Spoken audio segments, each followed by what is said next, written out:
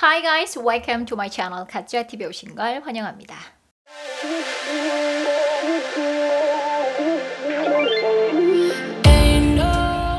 자, 여러분 오늘 day 91, 91일차 힘차게 시작해 볼게요. 자, 91일차에 우리 게스트는 누구실까요? 빌 게이츠십니다. 지겹다고요? 지겹지 않습니다. 오늘은 30년 전 빌 게이츠를 만나실 겁니다. 여러분 30년 전 빌 게이츠가 30년 전이면 28살 정도의 이때 당시가 28살일 때의 어떤 영상이래요. 28살 때의 빌 게이츠는 이미 벌써 백만장자가 됐을 때예요. 그리고 나서 30년 후 지금의 빌 게이츠는 거의 뭐 살 수 없는 재산을 갖고 있죠. 그죠? 자, 그래서 이제 이런 느낌으로 보면 너무 좋을 것 같아요. 위인전이 그런 면에서 좋은 거죠. 30년 전에 빌 게이츠가 처음으로 이제 사업을 시작해서 얼마 안 됐을 때일 거 아니에요. 그죠? 그때는 이제 자리도 별로 잡지 않았을 때지만 이미 혁신을 일으켰다고는 이제 평가받는 때였어요. 그렇지만 많은 두려움과 힘든 점들이 있었죠. 그렇지만 어떤 마음을 가졌기에 30년 후에 빌 게이츠를 이렇게 만들었을까? 라는 거를 우리는 배우면 너무 좋죠. 이런 면에 있어서 타임머신을 타고 뭔가 레슨을 배우는 느낌이라고 생각하시면 될 것 같습니다. 자, 일단 28살의 빌 게이츠를 한번 보시고 오실게요. At the age of 28 in a field of work where burnout is common, are you going to burn out before you're 30? No. How do you know? 스타일과 어떻게 화장 좀 보셨어요? 그죠? 너무 오래된 거 느껴지시죠? 그쵸? 그러면서 그때 당시에 어떤 질문을 하냐면 그런 얘기를 해요. 아무래도 산업 현장에서는 스피드가 너무 빠르니까 내가 거기에 맞춰가기 위해서는 빠르게 일할 수밖에 없다 라는 얘기가 나오고 나서 이제 일하는 게 너무 힘들잖아요. 너무 열심히 일하는 게. 그래서 이제 그런 것과 관련해서 이제 영상에 내용이 나오는 거예요. 자, 일단 오늘의 대표 문장부터 가도록 하겠습니다. 자, 오늘의 대표 문장은요. Are you gonna burn out? Are you gonna burn out? burn out. 요것 때문에 갖고 왔습니다. burn out 하면은 어떤 보통은 일단 머신이라든지 이런 것들에서 burn out 하면은 보통 이렇게 연소돼서 불에 타거나 막 엄청나게 연기가 나는 그런 그림이 그려지셔야 돼요. 그래서 이런 거는 여러분 이렇게 이미지로 기억해 두시면 좋으세요. 그래서 burn out 한 다음에 구글 가서 이미지를 한번 쳐보세요. 여러 가지 이미지가 나와요. 사람들이 이렇게 하면 이미지도 나올 거고 타이어 같은 게 막 이렇게 불에 타가지고 뭔가 불에 뭐 활활 타가지고 뭔가 연기 내는 그런 모습도 보이실 거예요. 이게 burnout이구나 라고 기억해 두시면 너무 좋죠. 자, 어쨌든 그런 의미를 갖고 있는 오늘의 대표 문장입니다. 그래서 잘 기억해 두세요. Are you gonna burn out? Are you gonna burn out? 너는 burnout 뭐 될 거니? 자, 여기서 사람한테 보통 burnout 될 거냐고 하면은 보통 정신적이라든지 육체적일 수도 있죠. 정신적, 육체적으로 burnout 하면 완전 퍼진 상태예요. 타이어가 퍼진 상태라고 생각하시면 돼요. 우리가 너무너무 스트레스라든지 아니면은 육체적으로 너무 힘든 일을 했다거나 그랬을 때 burnout이라는 말 쓸 수 있는 거예요. 나 완전 지쳤어. 나가 떨어졌어. 정도로 소모되는 거죠. 그래서 보통 나의 정신적인 어떤 그런 것들이 소모됐다. 그래서 여러분 burnout syndrome이라고 들어보신 적 있죠? 그렇죠? burnout syndrome 하면은 말 그대로 그 burnout 된 상태예요. 아무것도 하고 싶지 않은 그냥 푹 퍼져 있는 상태라고 생각하시면 될 것 같아요. 자, 어쨌든 burnout에 대해서 우리 저널 써주시면 너무 좋을 것 같습니다. 전체 문장 가보도록 하겠습니다. 자, 전체 문장 처음에 뭐가 나오죠? 28살에 영어로 뭐라고 할까요? 28살에 몇 살에 라고 표현할 때죠. 몇 살에 28살에 뭐 40살에 이런 얘기를 할 때 at the age of라는 단어로 써요. 자, 그런데 여기서 내용어는 age 요거죠. 그럼 어떤 리듬이죠? 여기까지 하면 드르다라 요 리듬이죠. 붙어볼까요? at the age of at the 그쵸? at the age of 됐죠? 자, 그 다음에 또 중요한 단어가 뭐죠? 28살이라는 게 중요하죠? 28 됐죠? 여기까지 한번 해볼까요? at the age of 28 여러분이 생각할 때는 age가 더 중요한 것 같아요? 28이 더 중요한 것 같아요? 여러분이 생각할 때 28이 더 중요한 내용인 것 같아. 그러면 여기다 힘을 더 들어가시는 거예요. 자, 그러면 at the age of 28 at the age of 28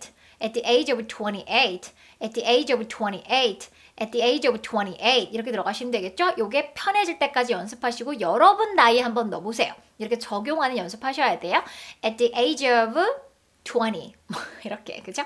At the age of 28 28살에 어떤 분야에서 뭐라고 하죠? 의미 단위로 기억하듯이라 그랬어요. 자, 의미 단위로 기억을 하시는 거예요. 그러면 in the field of, in the field of, in the field of, in a field of. 그 다음에 어떤 분야에서 어떤 직업군이라고 하면 되겠죠. 어떤 직업군에서 in the field of work, in the field of work, in the field of work. 그렇죠? 너가 지금 일하는 그런 직업군에선 그렇죠? In the field of work.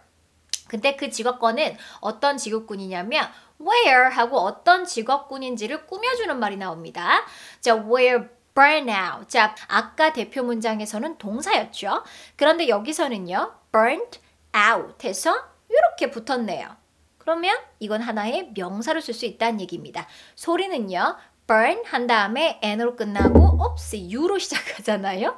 o로 시작하잖아요. 그래서 이렇게 붙어버리죠. 그래서 burn out.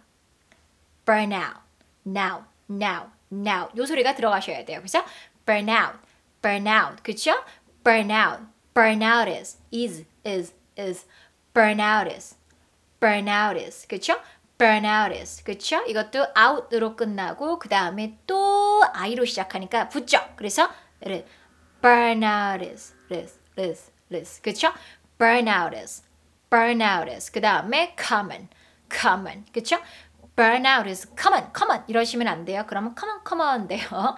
자, 흔한이라는 뜻을 갖고 있는 거는 조금만 액센트 길게 가주세요. common 그쵸? 그래서 burnout is common 이렇게 들어가죠. 자, where까지 가볼까요? where burnout is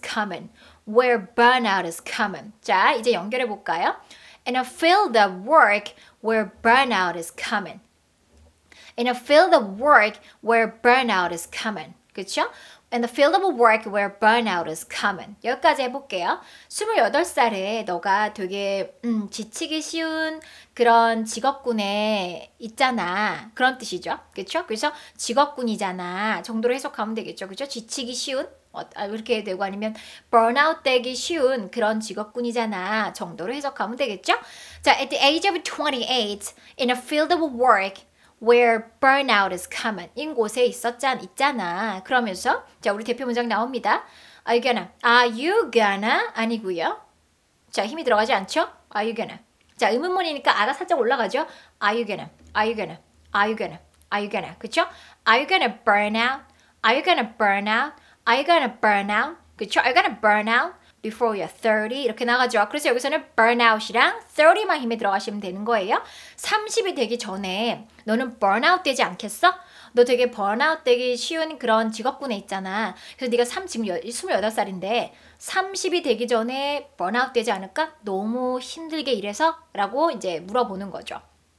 Are you gonna burn out before you're 30? 자, are you gonna burn out before you're 30? 이렇게 하면 힘들어요. Are you gonna burn out before you're 30? 그렇죠? 30이 되기 전에 너가 퍼지지 않겠어? 라고 이제 말을 하는 거죠. 그래서 burn out 아무 때나 쓸 수 있게 기억해 두세요. 자, 예를 들어서 나 완전히 지쳐서 쓰러질 것 같아. 그러면 wow, I'm gonna burn out, you know, I'm gonna burn out. 이렇게 되고 아니면 누가 너무 막 미치듯이 열심히 해. 그러면 야, you don't, 근데 열심히 하는 게 나쁘진 않죠. 그러니까 그걸 갖고서 열심히 하지 마 라고 말할 수는 없지만 이렇게 말할 수는 있죠. You don't go hard all the time. Go hard 하면 열심히 하다죠. You don't go hard all the time. 매일 그렇게 all the time 항상 그렇게 go hard 할 수는 없어. go hard 하지 마. 그쵸? 그렇게 되면 어떻게 돼? You'll burn out. 너 burn out 될 거야. Just slow down. relax. 요 정도 쓸 수 있겠죠. 그래서 친구나 동료가 너무 go hard 하면은 요렇게 얘기해 주시면 좋겠죠.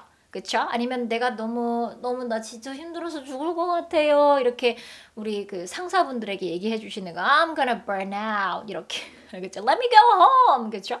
이렇게 쓰실 수도 있는 문장들이에요. 그래서 쓸 일이 너무 많겠죠. 그래서 사람한테 쓸 수도 있고요.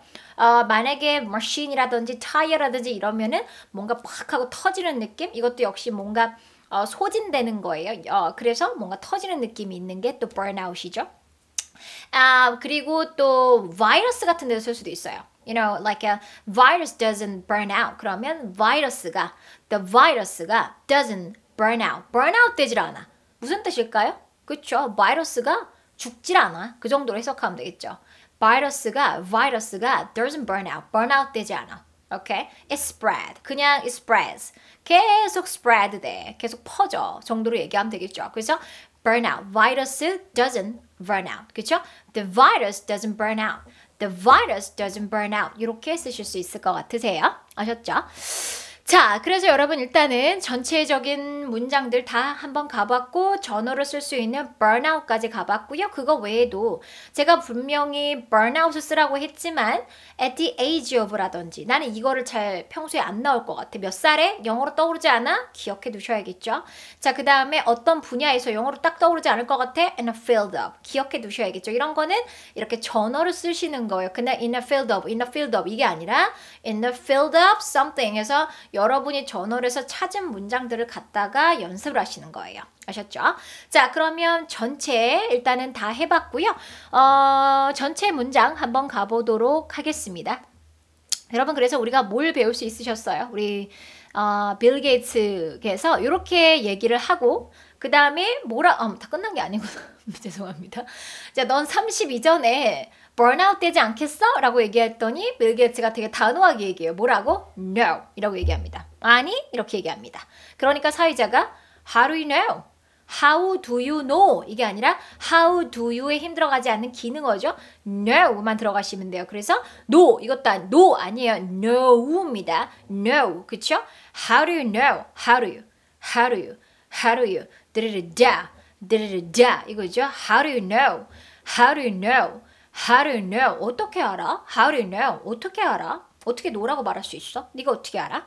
라고 얘기했더니 뭐라고 얘기하냐면 내가 지금 하고 있는 일이 항상 the same thing이 아니잖아 라고 얘기해요. 뭔가 항상 something new, 뭔가 새로운 일이 일어나고 okay? 그래서 너무 재밌어 라고 얘기해요. 그러면서 난 절대 burnout 되지 않을 것 같아 라고 이제 얘기하는 그런 장면이 뒤에 나옵니다. 아셨죠? 자, 됐고요. 자, 그러면 이제 두 번씩 한번 해보도록 하겠습니다. 자, 준비되셨죠? 내가 빌 게이츠라고 생각하고 하는 거예요. 처음엔 조금 천천히 해볼게요. At the age of 28, in a field of work where burnout is common. 됐죠? At the age of 28, in a field of work where burnout is common. 그쵸? Are you gonna burn out before you're 30? Are you gonna burn out before 30? Are you gonna burn out before 30? No. No. How do you know? How do you know? How do you know? How do you know? How do you know? 되셨죠? 자, 이런 식으로 여러분이 천천히 하셨다가 이제 늘렸다가 하시면 되고요. 굳이 지금 여기처럼 at the age of 28 in a field of work where burnout is common. 이런 문장이 지금 의미 단위가 3개 정도가 있는 거거든요. 요거가 다 이어서 말하실 필요는 없어요. 의미 단위는 그냥 의미 단위끼리 얘기하고 나서 조금 쉬었다가 다른 의미 단위, 조금 쉬었다가 다른 의미 단위 얘기하셔도 됩니다. 대신에 음을 아예 끊지 마세요. At the age of 28, in a field of work. 이렇게 이 의미, 그러니까 이렇게 소리를 끊으시면 안 되고 음은 계속 이어주세요. 예를 들어서 못 이어주기 쉽다. 그럴 때 보통 이제 필러로 쓴다 그랬죠. 그쵸? At the age of 28, you know, in a field of work and, you know, where the burnout 요런 식으로 쓰실 수가 있다는 얘기예요. 오케이? 그래서 의미 단위 사이를 너무 다 이으려고 애쓰지 마세요. 오히려 의미 단위를 조금 더 명확하게 딱딱딱 얘기해주면 알아듣는 사람은 훨씬 더 편하게 알아들게 만들 수가 있으세요. 명료한 딜리버링이 가능해져요. 오케이? 사실은 전달력이 외국인으로서는 외국인과 대화할 때는 사실 전달력이 되게 제일 중요한 거죠. 그쵸? 뭔가 멋있어 보이려고 하는 것보다. 그쵸? 자, 그래서 오늘 여기까지 일단 해봤고요. 여러분 3번씩 들어보시면서 우리 빌 게이츠의 30년 전 마음으로 우리도 지금 빌 게이츠랑 동갑이시면 어떡하냐고요? 자, 조금 더 오래 살면 되는 거예요. 그렇죠? 조금 더 훨씬 많이 살면 되는 거예요. 저는 항상 그렇게 생각합니다. 그렇죠?